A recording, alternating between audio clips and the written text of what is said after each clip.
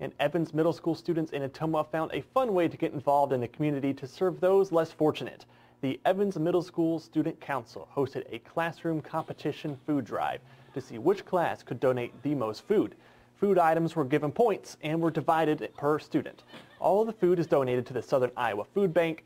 Serving teachers say the food drive teaches students about valuable lesson about serving in the community while offering a fun incentive. They enjoy doing it, and then they really look forward to the competitions, and there's a lot of friendly competition between classes of who can bring in the most food, and so it's always fun to see which classes are always winning and that sort of thing. The annual food drive was the brainchild of the school administration, but now the student council has taken over the project. The top 6 classes in each grade participate in a final contest on Wednesday to declare the winner.